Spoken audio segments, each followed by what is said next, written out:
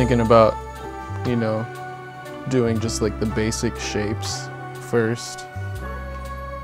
But then I was like, man, that's so different than just going for it. Like, let me just start with the eye and then do the other eye.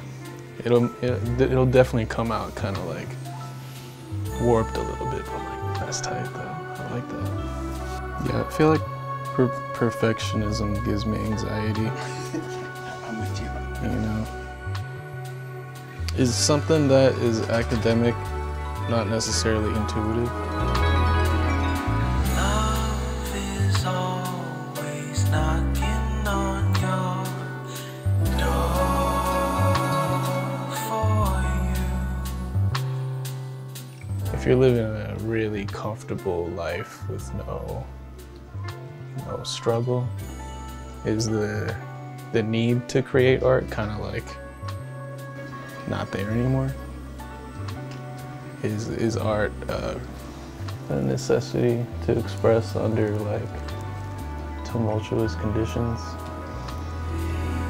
Give yourself the time for the truth in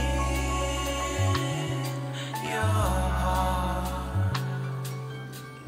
I guess I do kind of, on some level, think about nature when I am painting, though. There's always like, I'm always, I guess, trying to create some kind of world, and there's elements of nature that exist in the work, like thinking of a certain space as the sky, and you know, even this, it's like I just made a ground without thinking that it was the ground, but now I'm like, oh, I could see the landscape.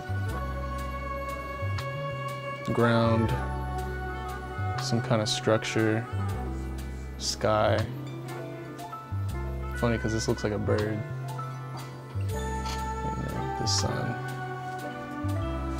Unless you're trying to live like some kind of monk-like lifestyle, there's always going to be some kind of conflict, whether outer or inner, causes you to grow in a certain way. So there's always going to be something to express, I feel like, no matter what.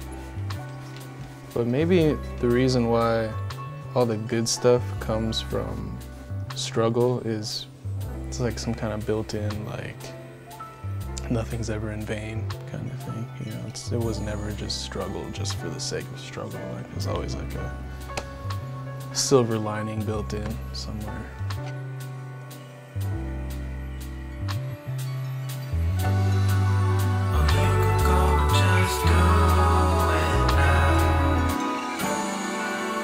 What you even really waiting for?